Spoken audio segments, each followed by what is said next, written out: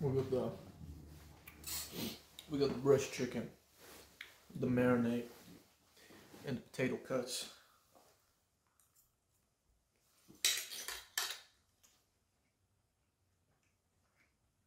Fuck that review, I just shit good.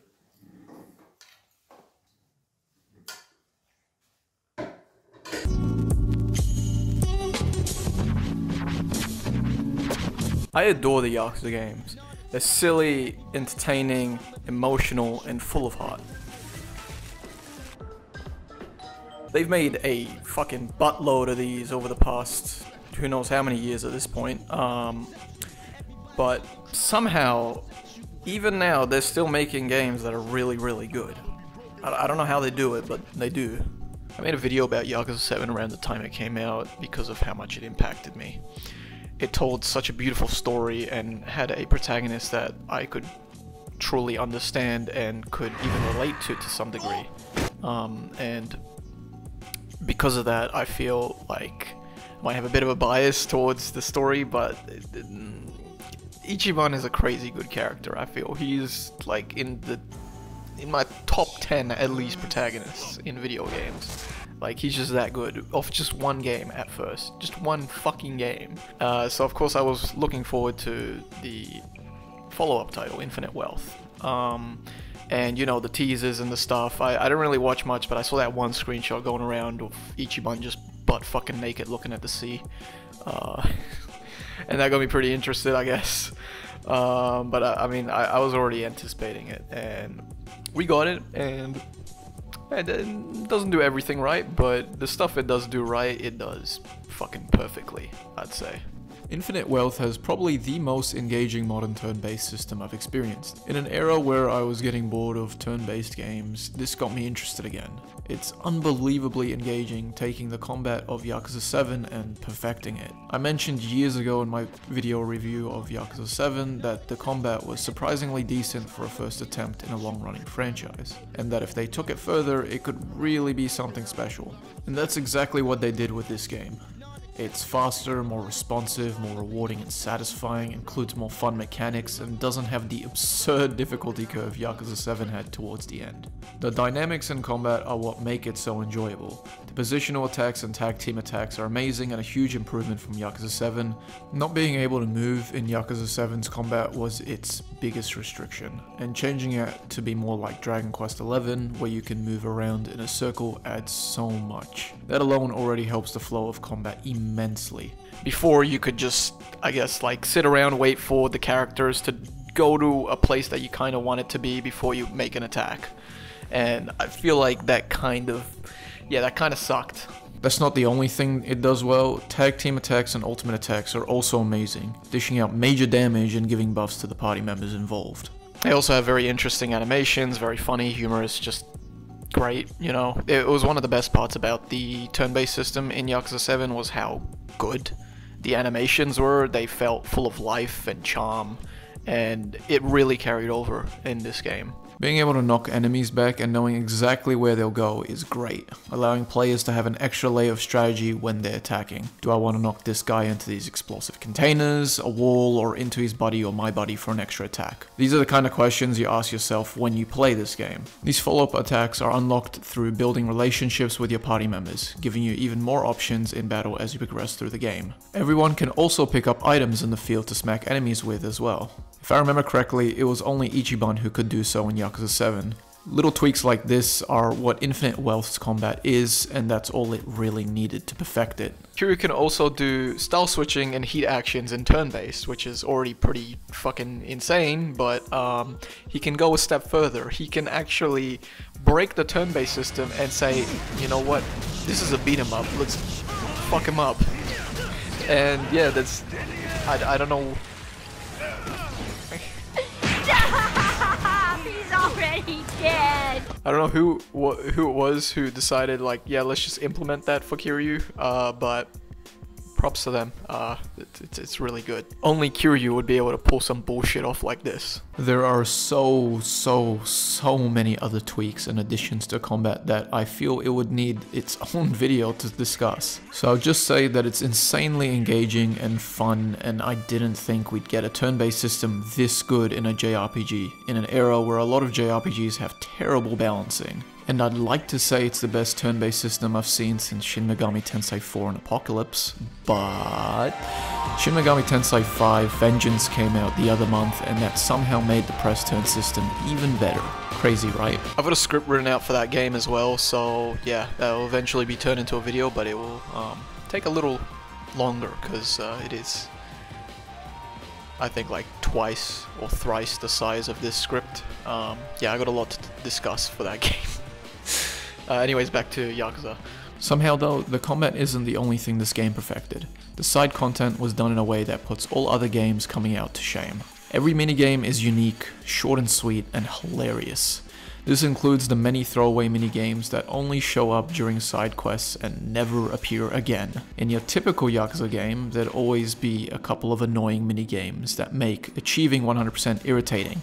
I'm looking at you, Mahjong. But here I had fun with every single one of them. From the bizarre Uber Eats and Tinder minigames to the Pokemon League and Snap ripoff, even the massive Animal Crossing type minigame, which I spent way too many hours doing, is amazing.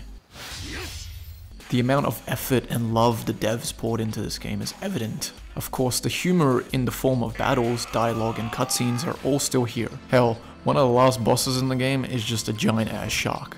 Nothing new to an Aussie, but I never thought I'd have to throw hands against one in a game. I'd go as far as to call the gameplay side of Infinite Wealth perfect. So why dock a point?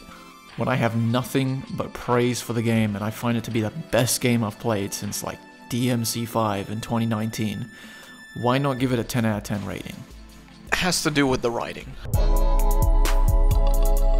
While the story in Infinite Wealth isn't anywhere near bad, and not even remotely close to the worst story in the series, it can feel a little disappointing at times when comparing it or coming off of Yakuza 7, and that mostly has to do with the second half of the game. Coming from Yakuza 7's story, it can feel disappointing at times, more so in the second half. It feels like they shoved too much story down our throat in the second half, which is a bit of a common problem with these games, but this one was pretty noticeable. We have dual protagonists in the second half of the game, and it's a cool idea, but it didn't feel like it was properly executed. The tension is just kind of thrown out the window as we have two parties, one in Hawaii and one in Japan, doing their own thing. We finish a chapter as one party, eager to see more, then it just switches to the other party. By the time we get back to the original party, that eagerness of mine disappeared. It also doesn't help that Ichiban's main story after finding his mum is lacking. And while it's cool to be able to explore as Kiryu again, especially with all the fan service and callbacks, the main story itself takes a hit in return as well, since it felt like they were really condensing the story towards the end. This ruined the pacing of the game for me, like they needed an extra 2 or 3 chapters or something. That and Kiryu's party isn't all too great. Ichiban is an incredible protagonist for this era of Yakuza because his personality works really well with a JRPG styled game. He is impossible to dislike and is as bright as the sun. Kiryu, on the other hand, is a lot quieter and stoic, and that worked incredibly for his series of games to show how his circumstances get worse with each game because he refuses to lean on anyone. And in that respect, I like what this game does to contrast Kiryu with Ichiban, showing the differences in how they both try to handle these absurd situations. And then also showing us the outcome of Kiryu's arc from Yakuza 6 to the end of Infinite Wealth. I just wish they gave it more time to simmer in the game for it to hit even harder than it did. Cause that ending did hit super hard, but I know it could have gone a step further. And I also wish they gave the party he was with more time to grow together, because that's exactly what Yakuza 7 did. The pacing of the story in that game is incredible and I love every moment of it. Even the stupidly ridiculous mirror face. We see the characters naturally come together and grow and change in that game. Here though, Kiryu's party feels like one of those random group assignments you get at school where no one really knows how to speak to one another. And so instead we get a lot of the rest of the party just fangirling over Kiryu, and I get it, it's Kiryu Kazuma. At this point in the story he is a mythical legend. But I do wish there was more. The Drinklinks kinda remedy this, but they could have still had stronger chemistry as a group as the story went on, which it didn't really have. The life links were great though, since they added a lot more to Kiryu's story in this game and just his character in general. Another thing I wasn't a fan of was Ichiban and Saiko's relationship. I'm all for romance for Ichiban, someone needs a happy romance in these games, but the way they handled it felt out of character for both Ichiban and Sayako. I like what they did at the start, but then they never followed up on it till literally the end of the game, and even then it's treated like a gag. It just feels so empty and disappointing. I wish they fleshed out their relationship and their issues from the start of the game, if they're going to make them a couple in the following games.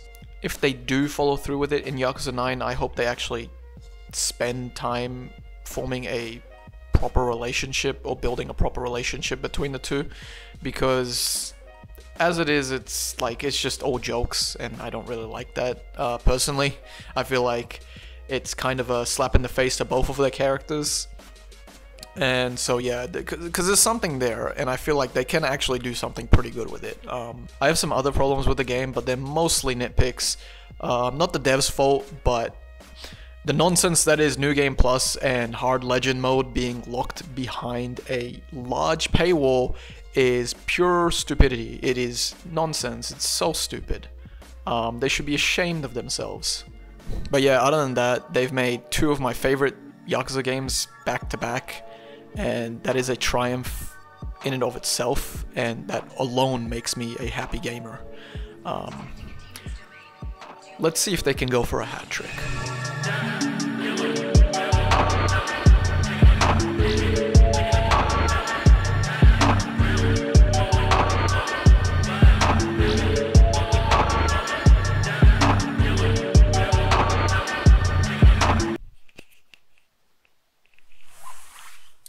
We're done. 2024 first Apple 2K video actually done. Actually done. That's crazy. The first Apple 2